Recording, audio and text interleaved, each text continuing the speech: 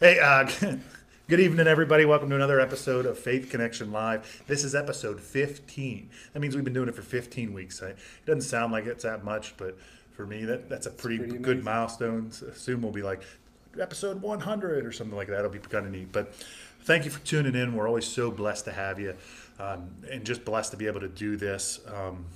We're as like I said, Faith Connection Live, where we are dealing with real people, real life, real answers. I definitely. Beautiful. Oh, it was people life answers. All right, there we go. Tonight's episode is on expectation, and there'll be a little couple subtopics of that. But I'll pass it over to Pastor Clint. Well, this subject comes from Beth. She, uh, from Sunday morning, whatever verse it was that um, I brought up in the message, it had the word expectation in it, and it kind of pricked her mind, and so she was kind of talking about that, and it got me thinking about because this is the Christmas season, and we have all kinds of different expectation. You can imagine every little kid, every little 4-year-old or 6-year-old or whatever, they have great expectations for Christmas, and they're going to end up losing some sleep here in a few weeks, and so they have great expectation of what's happened. If we have expectation of what people are going to get us for a gift, but then in the other way around, when we give gifts to people, we have an expectation of how they're going to receive it. Right. And we just what's it going to be like when we visit the family for Thanksgiving for Christmas dinner? We already did Thanksgiving. Thanksgiving is over, and it's always on a Thursday. I just found that out. But we're and Christmas is on the 25th, but we're just that expectation of what's the family dinner going to be like, Right. and is cousin or uncle so and so going to do something stupid again this year, or Right. whatever. And there's couples that are dating, and maybe she has an expectation that maybe the question's going to get popped during Christmas or whatever. You just have all these crazy expectation this time of the year. So it got me thinking about all that kind of stuff, and why do we put so much pressure on ourselves that we expect of ourselves this time of the year, that we've got to perform, we've got to have the house decorated just right, or we've got to, if we're the ones preparing the meal and everybody's coming to our house, then we have to have things just so, and we have to have the meal prepared right, or if and we put expectation on other people that they are going to perform and do things a certain way, or whatever, and it's a unique time of the year. I mean, the atmosphere changes all over the country, in every town. Our little town here has gotten transformed with a big tree in front of the courthouse and the Christmas lights, and people are starting to put up their own Christmas lights at their homes and things. And Well, so, there's an expectation just in the mood that's all around yeah, too. Because I don't know, I've heard it before, but it's like if somebody is a little rude or even on like a 1% on the normal, it's the holiday season. I can't believe you're acting that way. yeah, So there's an expectation just to be in a happier mood, a yeah, generally better mood than normal, and that starts from I think the day after Thanksgiving. I mean, in a sense, maybe even beforehand with the Thanksgiving Christmas holiday season. yeah. There's that expectation. I just thought I'd Yeah, it's interrupt. just I felt no. like I didn't talk for three You minutes. need to. And I needed to. You can say anything you want at any time you want to say it, because I need to help. But just that sense of expectation that either it's both ways. It's what we expect from people, and what we expect when we do something for them, what we expect their reaction to be to that. And it's it's kind of, we put so much crazy energy and thought and everything. Giving, wrapping presents, the Yeah, perfect bow, the wrapping. There is. I mean, every aspect of what we do around the season, in most cases, is heightened. yeah, Like, our giving expectation when you walk into a store and you got a ringing bell, the Salvation Army, like everything is increased yeah. compared to the normal time of year. That is, I That's never for really sure. thought of it that way. But so at this time of the year, being Faith Connection and all that, what do we expect of God at this time of the year? Or or just any time, not just at Christmas, but any time of the year. And of course, I got to have a scripture for you. So Psalms 145, is it 15 and 16? Says, the eyes of all look expectantly to you. It's people looking expectantly to God. And you give them their food in due season. You open your hand and satisfy the desires of every living thing. So we know that there's an expectation we have of God, that he's going to open his hand and give us what we have desire of and what we have need of, and he's going to provide that. And the reason we have that expectation, or that we should have that expectation, is because that's who he is. Right. That's who he has declared himself to be. I am the God that provides. I'm your provider. I'm the one that will take care of you emotionally, spiritually, physically, financially, in relationships in every single way. And so to have that expectation of God, that he is going to meet our needs, or he's going to provide something for us, is how do I want to say this? I want to say required. It's necessary. It's part of our relationship with him. Right. That if we don't have an expectation of him, if we just say, well, I'm a believer, but I don't want to put any expectation on God, I shouldn't expect him to do anything for me or to do anything, that doesn't line up. Relationship. Yeah, it doesn't line up with the Word of God. If we don't do what he has instructed and given us to do, and he says, this is what I want you to do, I want you to expect me to be. He's declared himself healer. He has declared himself provider. We should expect that then. And because he has performed that or done that decade, century, after century, hundreds of years, thousands of years, he has been that to his people, and then we should expect that from him. But here's the other side of it. I was to say, there's a second.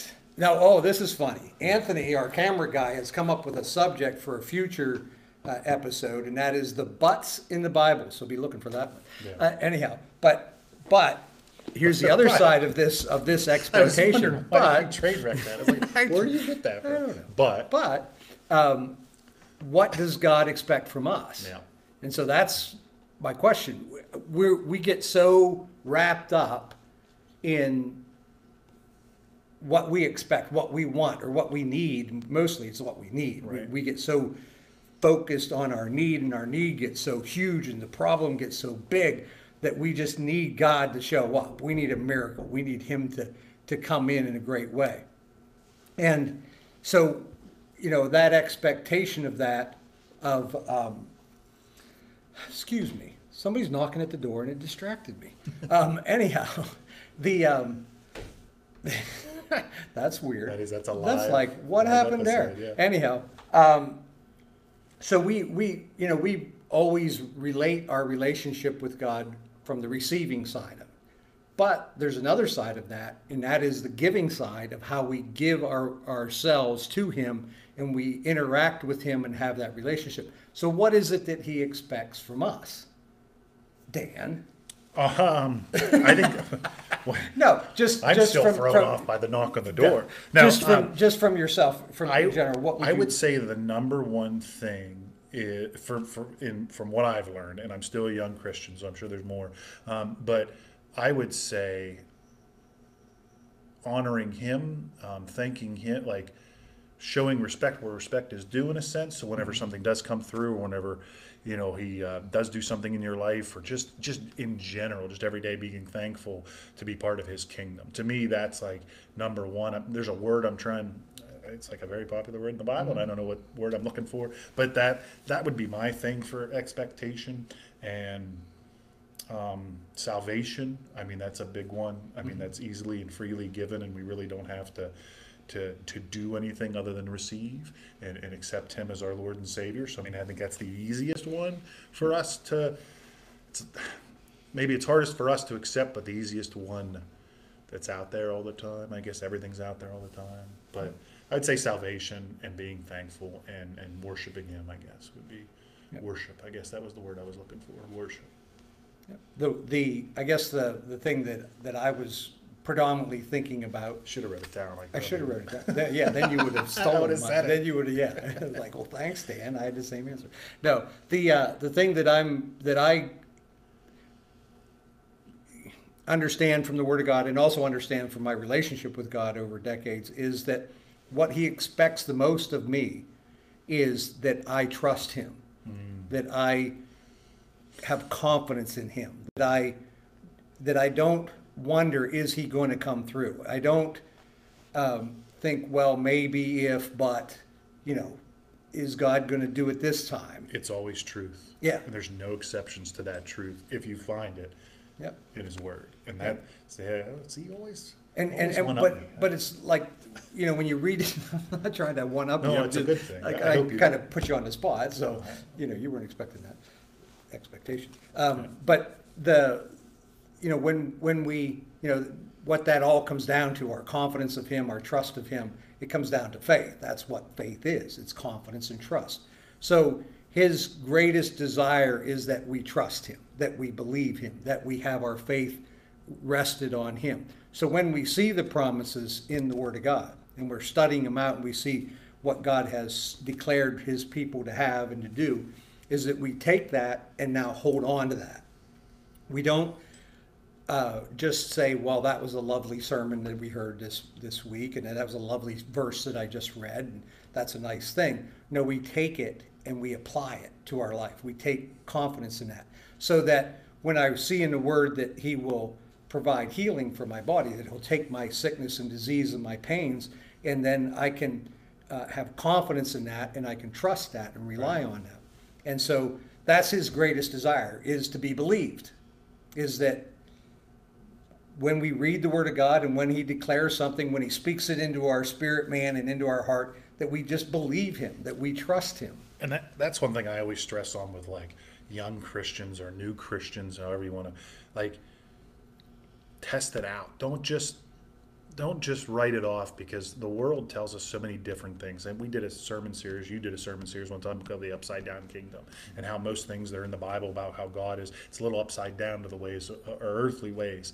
And that's one thing I always stress to people, is to get in the Word, read the Word, and put it to test in your life. Not testing God, but testing the outcomes of your own faith. Testing it like making it work. Don't just write it off because it sounds a little crazy. Like, I know the first time beyond reasonable normal what you should be able to things, expect. like you can expect a miracle for healing. Like, that's such a big thing in our world.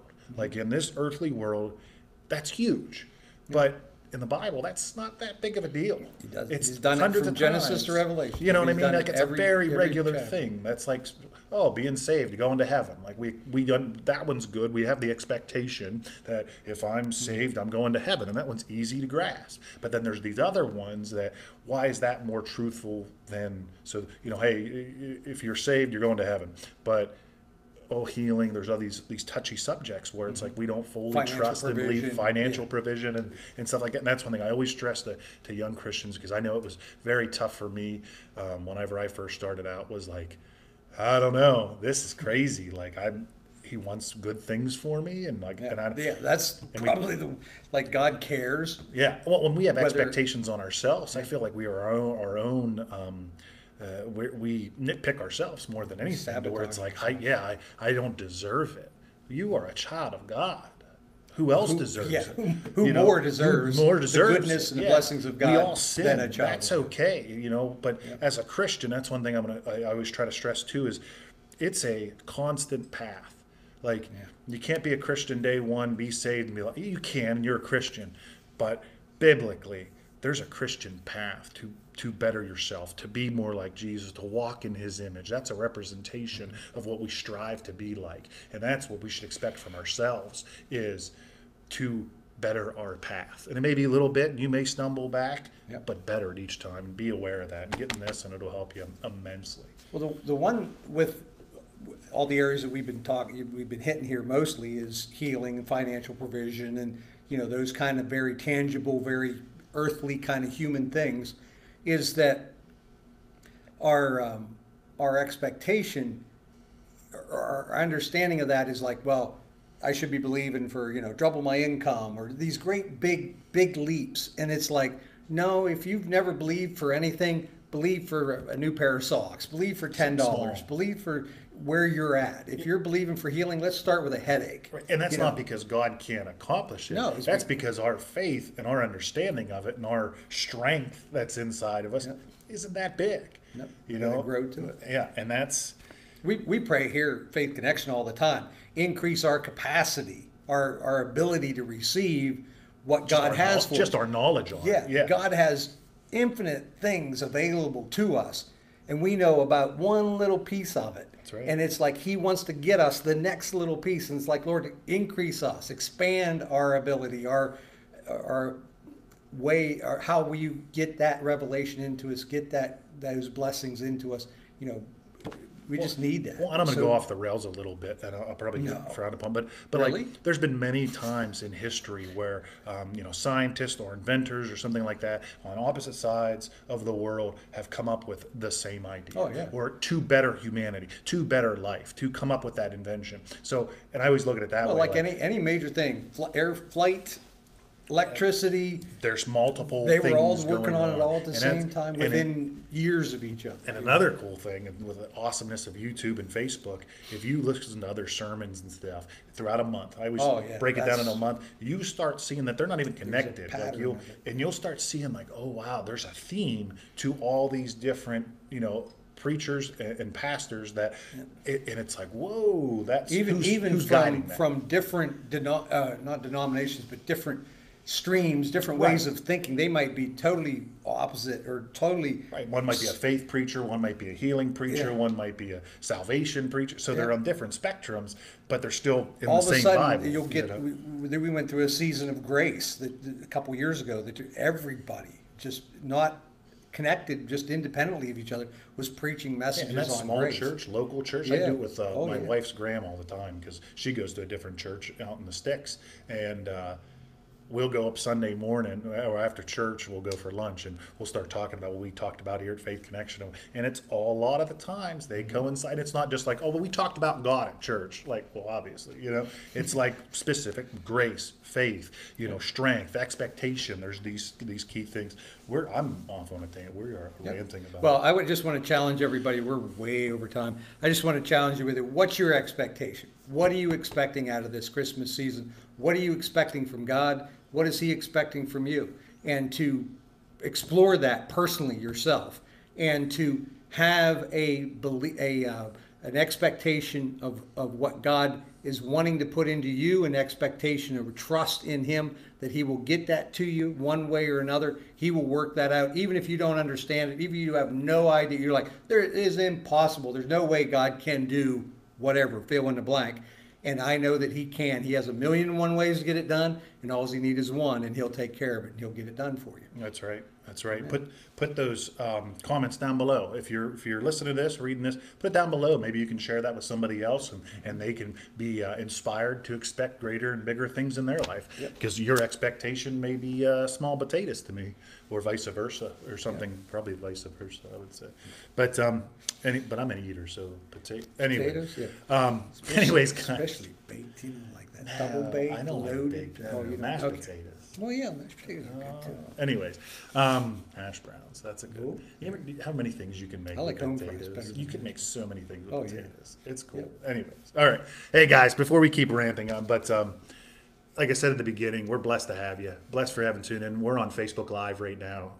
So if you share, spread the word. We're also on YouTube. I'm pretty sure you can search Faith Connection or Faith Connection Clearfield, and you can line up with our YouTube. And this is our 15th episode, so the other 14 are on there. Once again, just if you disagree or have a different thing or agree, put it down, comment with us so we can grow together as the body of Christ, the church of Christ. Read that. That's a big revelation you'll have about the church. That's the body, the whole body of Christ. That's everybody. It doesn't matter what building you're walking into. You should have a building you're walking into, but we can come together and unify each other as the body of Christ. But as always, good night. God bless everybody. See you next time.